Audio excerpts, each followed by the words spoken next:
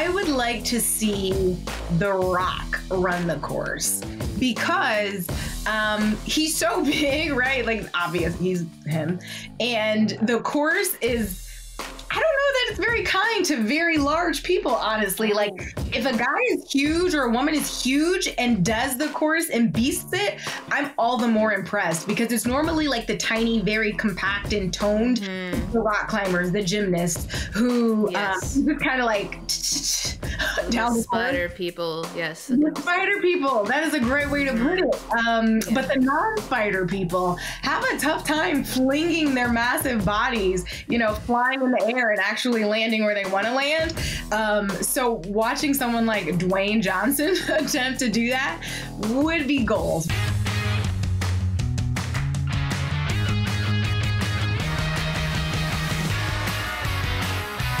Hey guys, welcome on into Drinks with Binks. I'm Julie Stewart-Binks, and we are shooting this show on International Women's Day on Monday. And while it's only just a day, it's soon to be a year / forever. But, you know, all jokes aside, we are always trying to promote and empower women all the time on this show because A, they deserve it, and B, because when we sort of make our gender less of a defining factor of who we are, then who we are and what we do gets to shine through. And it's not just like, oh, there's the girl. It's, oh, there's that awesome person. So hopefully that rambling made some sense here on Here at Drinks with Binks. Today's guest is someone that I met many years ago in LA. She had just moved to LA and we met through a mutual friend, Aaliyah Jasmine Savani, who was also a broadcaster. And since that moment, she has just absolutely flourished and shined and she's just killing it in every single different way. I'm very pleased to be able to welcome on Emmy Award-winning journalist, TV host for Access Hollywood, also sideline reporter for American Ninja Warrior, and host of Hot Happy Mess, Zuri Hall. Thank you, Zuri, for joining us here today. It's been a while since we've seen each other and we've caught up, and I appreciate you making the time to chit-chat about everything in your life. Of course, yeah. Thanks for having me on the show. I'm excited to be here, and it has definitely been years. I'm starting to feel it in my knee. I've got one that's going right now. So I'm excited to catch up. It's been like half a decade. It's more dramatic when you say half a decade. It's been like 5 years. Zuri, congratulations on everything that you've accomplished. So proud watching you from afar. And here on Drinks with Binks, we, of course, have a drink. What have you chosen for us to sip on today? Well, you know, it is all of 3:08 p.m. here in Los Angeles. So naturally, whiskey Coke. Love it. Okay, well, it is 6:08 here in New York City, and we've got whiskey Coke as well. So cheers to you. To you. And before we sip, what do you want to toast to today? Oh, gosh. I mean, I think we should toast to women everywhere, right? It's International Women's Day, and it's a celebration of us. So I will always drink to that. All right. To women. Here, here. Let's go. We're taking over / we already have. You just don't know yet. That's nice. Goes down real smooth. Zuri, so much going on in entertainment world, ironically enough, because it is a pandemic. Let's just start with that first. You were an absolute dream at the Golden Globes. You're, working the red carpet. Your dress was fantastic. I love watching your Instagram stories of getting ready because I'm like, this is the coolest job in the world. What has it been like, first and foremost, to sort of cover entertainment news when shows, productions, TV, movies were all sort of put on hold during this time? Yeah. I mean, at the start of the pandemic, we were just going through our version of what everyone else was going through, which is what do I do with my hands? I just don't know. What am I here for? What's the point of it all? So for the first month or so, I mean, whatever everyone else was going through was kind of my reality. I was on the couch what do I do now? And then we got back into a groove way faster than I expected, but just in a new way. And so we were doing all of our interviews similar to how we're doing this via Zoom and FaceTime. And it was the weird Wild Wild West phase of being in entertainment news, where for a month, I was like, am I about to like FaceTime with Taraji P. Henson? This is the most like bizarre way to be doing interviews. And I remember when we first started doing it, it was kind of wild because even the celebs who you're interviewing are like, this is new. I don't know how to, like, how does this work? Like, when do I get off the phone? Like, do I just hang up on the interviewer? So they would talk to us forever because, you know, you get trapped on the phone with someone, you don't want to be rude. And it's like, oh, like, all right. Oh, God, I think the kids are calling. And it's like, you don't have kids. Yeah. So we would get on these calls and just talk forever to the point that even our bosses were like, hey, guys, love the conversations. Love that you're doing like 30-minute deep dives. It's a 3-minute package. So we can just kind of like ask them the questions like it's a junket and then just get the heck out of there.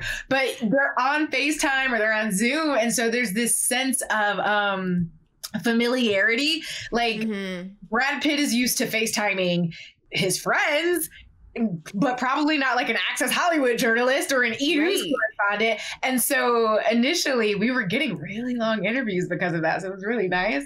Now there's a method to the madness, and the powers that be, the studios have jumped in and figured out how to mimic our in real life junkets and red carpets virtually. So it's actually really impressive. So there's a new normal, but it's normal now, and I'm working, and I'm busy, and I am really blessed to really be back in the groove. It kind of almost sounds like sports in a way, because that's at least like now finding, sort of like the Zoom interviews, the Zoom press conferences, like the sort of press junkets in a way. But yeah, there is that familiarity where they're like, okay, well, I mean, like I've got literally nothing else to do. Right. So why not like Jennifer Aniston talk to you for like 5 hours and you're like, yeah, this is like great info. But then you're also like, okay, I have to like do other things. Like I don't want to be on screen time this whole time. But pandemic aside, I've always found entertainment reporting really fascinating because I do liken it to sports because I mean, I am so fascinated with how you guys prepare, because you have, let's like take away the pandemic, but in a normal year, you have, you know, celebs coming down the red carpet. You got to know your stuff. And you've got awkward people too, because they're like sometimes not really cool in real life. They're like actors and whatnot. What kind of, what would surprise us maybe about like the preparation that you need to put into to be game ready for when you're on the red carpet and someone is walking down there and your producer, someone's like, that's so-and-so. And you're like, I don't know who that is. Or like, it's a director or whatever. Like, what's your plan? Well, people would be surprised to know that it's utter chaos, and the photos that they see on the red carpet, the sexy Getty images, like that is one snapshot in time that is not at all indicative of the hot mess that is just swirling around the carpet. Like, I promise you that. They also would be surprised to know that it is not nearly as luxurious for us, particularly on the other side of the carpet, as one might think. I am normally like hopping in the Uber, trying to find them. Like, can you drop me off here? Oh, it's closed because it's Hollywood Boulevard and this is a massive world premiere. Duh, I forgot. Sorry. I'll walk in these 4-inch heels that I shouldn't have put on, because we both know that I don't walk in heels. And then I'm like power walking with like my note cards in one hand and my heels are hurting my feet. And I'm trying to convince the guy at the door that I'm supposed to be in the world premiere, but he doesn't have the credential list and blah, blah, blah. So like all of that inevitably happens just about every time I go to one of these carpets. And then we get there, we get in our position. It's very shoulder to shoulder. It's very Hunger Games-ish. I always say that, and people are like, oh my God, what do you do for a living? But it's fun, Hunger Games. It's not like, who's going to die? Oh, no, it is. It is. It's very, and again, I'm not an entertainment reporter, but I was at like a, whatever, it was an entertainment sort of sportsy thing, and we were late as Fox, and I remember a network was like, sorry, you missed your chance, honey. You ain't getting in here. And I was like, well, wait, what? Hello? But yeah, it's cutthroat. Yeah, it is. It definitely is. But in the midst of all that chaos does come really cool opportunities to, you know, talk to and connect with people whose work you admire or respect. And it feels really good when you get something out of them. Yes. Yeah. You get something, and you get to like chat with like George Clooney and people that are just like super famous, and you have to be like, this is just This is regular day. And I'm sure at this point it is regular day for you. But I have a whole lot more I want to get to with Zuri Hall. And not just in terms of entertainment, but she also has a sports background. So stay tuned. We're here on Drinks with Binks. We got a little whiskey and Coke here. Let's do it.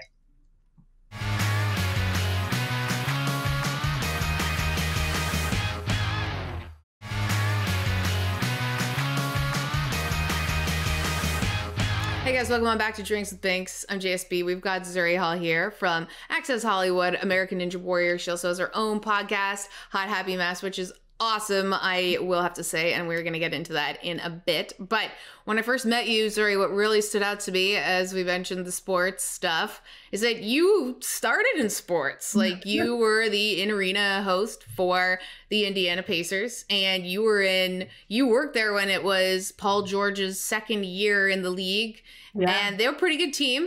Gotta ask you, like, what sort of like your lasting memory of that time that you covered the Pacers? The biggest lasting memory is playoffs, like being witness to that, you know, to see LeBron taking the court, the Heat, and just being like, how the hell did I get here? Like, what is, you know, like the cool thing about being the in-game arena host is you're behind the scenes with everyone else. So when the guys are coming out of the tunnel, I'm just there with my little microphone, just watching them like go by and like into this really amazing court experience that's very different, obviously, from the normal season, the regular season. And so even in that moment, and to be clear, like at that time, like I wasn't a huge like sports fan in the sense of like bleeding sports, but I went to the Ohio State University, so I bleed scarlet and gray. I love my football team. I love basketball. My brothers played it. I grew up watching it.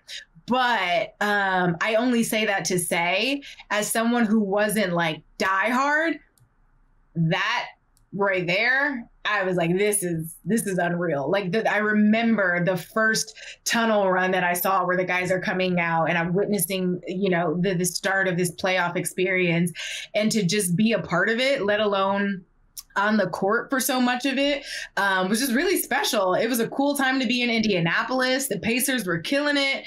The work that I did with the Pacers led to me being the host for the Super Bowl Village the year that it came to Indianapolis in 2012, I think it was. So it was just, and then I ended up emceeing for the minor league baseball team, the Indianapolis Indians. So it was this really cool 1.5 to 2 years of just being fully immersed in not just the local news worlds, but in the sports world of Indianapolis. And they have so much to offer in that department. So it was cool. You decided not to sort of pursue sports. You decided to then go entertainment. Yeah, because the truth is, like, I never wanted to pursue sports. I've always appreciated sports. I love watching sports. I'm a fan, but entertainment was always like my biggest love. So I've known from a very early age, one, I wanted to be the entertainer, right? Like I was a writer first. I was in music. I sang, I wrote songs, I performed, and I acted. I minored in theater. I did a lot of commercial work when I was in the Midwest. So while I loved that experience in Indy, I just knew I loved entertainment more. And so it's like, if I have to commit my life to a thing, if I'm going to commit the next 10 to 20 years to a thing, I'd rather it be entertainment and then kind of enjoy the intersection of sports and entertainment.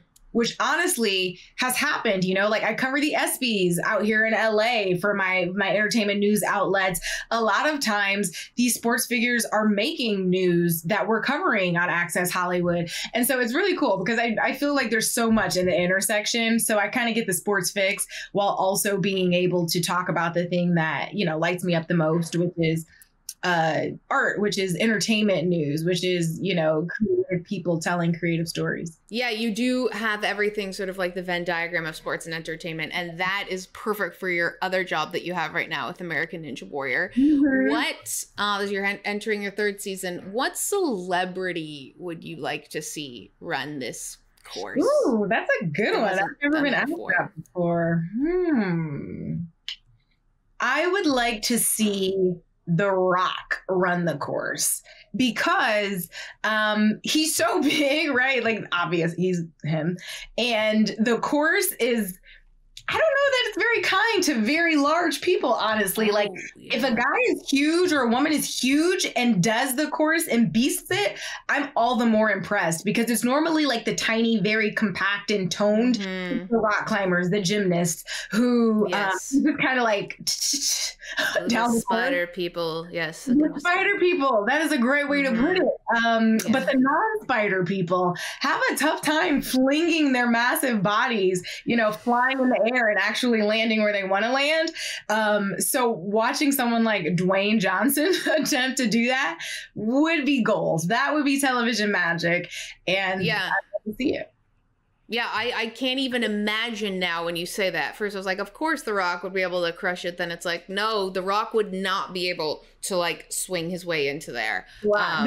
But Rock on the shrinking steps, we have these tiny little things your massive feet have to land on and like balance to get above a pool of water. I don't want to say he's going down. All respect to Mr. Johnson. I'm just saying I would love to see him conquer the course. I think it would be fun to watch. Yeah, we you know, everyone loves Rock. Rock's great. We have a lot more we want to get to with Zuri. I want to know if you've even done the course, or if you're even allowed to say that. You probably aren't. But we've got a whole lot more we want to get to with Zuri Hall here on Drinks with Binks. Don't go anywhere. We're sipping on whiskey and Coke. Yeah, we are.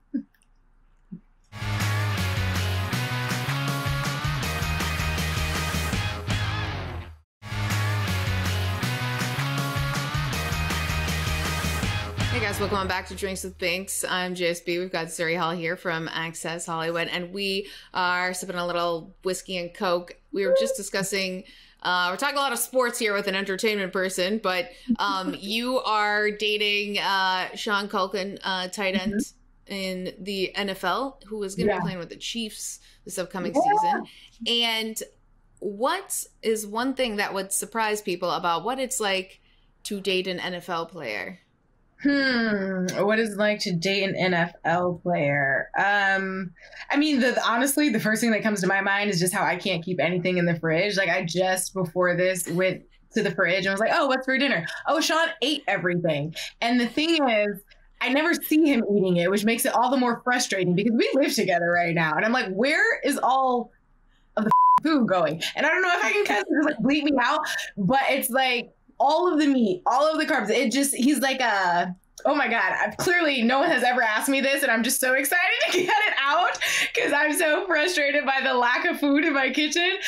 So the biggest thing is maybe the obvious, which is that they just eat a freaking ton of food. It is a full-time job trying to keep this man fed. So I can only imagine. And you have always been someone that puts up like food on Instagram, and like you're a cook, and you seem to have an incredible metabolism.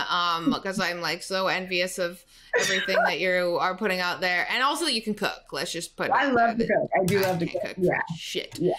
Okay. So what has he? He must be extremely excited to be going to play with Patrick Mahomes. Yeah, I mean, that's super exciting. And more than anything, it's a homecoming, I guess you could say. He played for Mizzou, so that is very much a part of his heart, and he's excited to go back to the Midwest. I'm from Ohio, so for us, just as a couple, the Midwest makes sense and is exciting. And he's excited to get back to Missouri. So yeah, Mahomes in the season this fall is a very exciting thing to think about, and we'll see how it goes, but I'm excited for him. I'm proud of him. Awesome. Okay, well, let's get back to you, Zuri, because it's International Women's Day. We gave our time to the dude.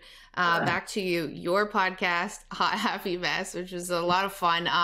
It's just very open, honest. And you're talking about relationships. You're talking about manifestation. What do you want people to get out of it when they listen to it? Yeah, for me, the podcast is really just a really fun, chill, not that serious space for millennial women, really everyone, men, women, whatever age. But my focus is catering to millennial women, not unlike ourselves, to just kind of celebrate our magic in the middle of life's messes. For most of my 20s, I am ambitious, super ambitious, always have been. But in my 20s, I was so just like grind, head to the pavement, just go. And I looked up and I had amazing things to show for it in my work life, but nothing to show in any other area of my life. Not personally. I wasn't creating memories with the people I loved most because I was like, I gotta work.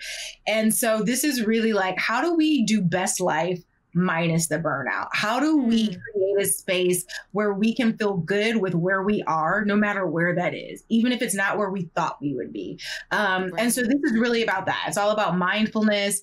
It's about not taking ourselves or our lives so seriously that we can't have fun and laugh at just sort of the absurdity of it all, because none of us get out of it alive. So we really just need to relax. I know that's super morbid. I can be a little dark with my humor sometimes. It's not morbid at all. It's like super inspiring because it's about like being able to be like sort of happy with how the journey is and where it's going. Because I know what you mean with that. It's like putting off, no, I can't do that. I can't do that. Like I have to have this right now. And actually like I did that. It didn't necessarily work out for me. I mean, sure it did. I have my own show. But for you, Zuri, you're killing it. And you just you accomplished your dreams. Like you were like bucket list done. So what is your dream or a dream now? I've started to get into the habit of, instead of asking myself what's next, I'm just looking at what's now. And I think that is the biggest breakthrough of the last few years of my own self-work, of therapy, of Hot Happy Mess. I am so excited for whatever will be. I have no idea what will be. Do I have plans? Of course. Do I have a bucket list and a new vision board? 100%. But instead of like harping on or locking in on what I want next, I've worked my butt off for so long that I really just want to look up and look back at how far up the mountain I've climbed. And so I'm like, this is awesome. This is really great. I'm talking with you. We've both done amazing things in our careers, and to be, coming full circle and talking about that is exciting. I love my life in LA. I love my friends. I'm in an amazing relationship. Like, I'm just happy about this. So I'm trying to practice honoring the current moment by not stepping too far outside of it. But I certainly have things, in the works, and I'd love to write more. That was one of my first loves. So I'd love to do that in a more official capacity, and eventually daytime talk and more in the lifestyle space. But I'm really happy with where I am. And it took a lot to get to the point where I could say that and mean it and not secretly be like, but it'd be better if this. Like, I'm really happy and I'm content. Well, that is incredible to hear. We've got to take a quick time out. We'll be back with more with Zuri Hall. Don't go anywhere.